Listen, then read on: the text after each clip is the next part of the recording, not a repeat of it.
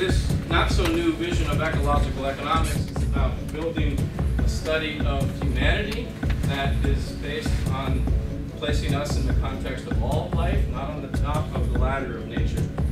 We have fallen into the trap of converting everything to dollars. And it is very easy to discount the future when we convert all of it into dollars. This is not an institution with no value whatsoever, but it's a one that's going to go through a long journey.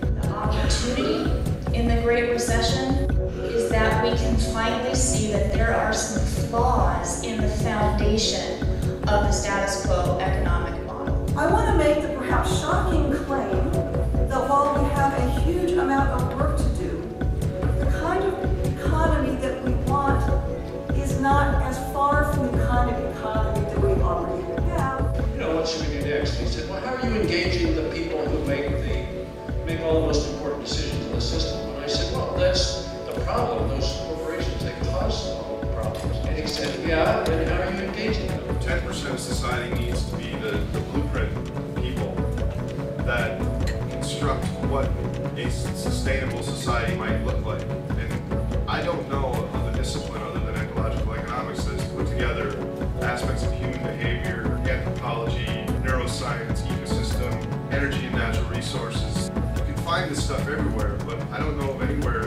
that it's been integrated like here.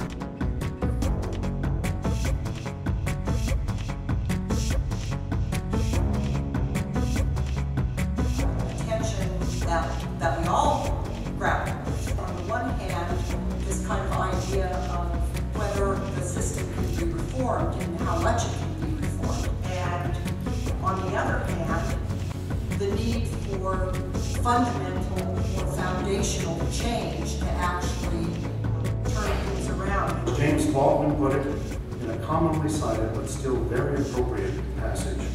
Not everything that is faced can be changed, but nothing can be changed until it is faced. It is my contention that we are not facing the root cause of the problems, and until we do, there is no hope of solving the social and ecological problems facing the world. You have to realize that humans are generating something very similar to what ecological economists call ecosystem services, right?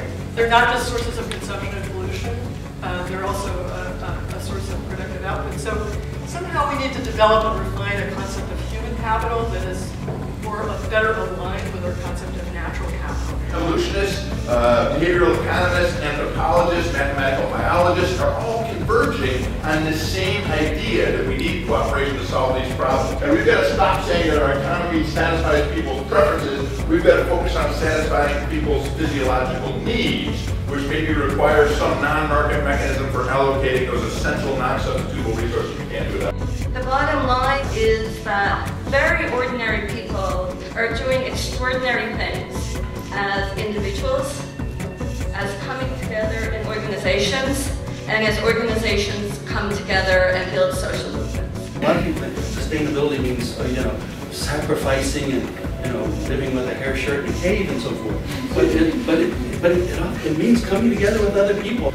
We like to come together with others to deal with problem solving, collaborative problem solving. This is a beginning, isn't it, of a perspective that takes us out of the conventional way of thinking and can help us, yes, build some of the foundations for that better, more caring future that we so want.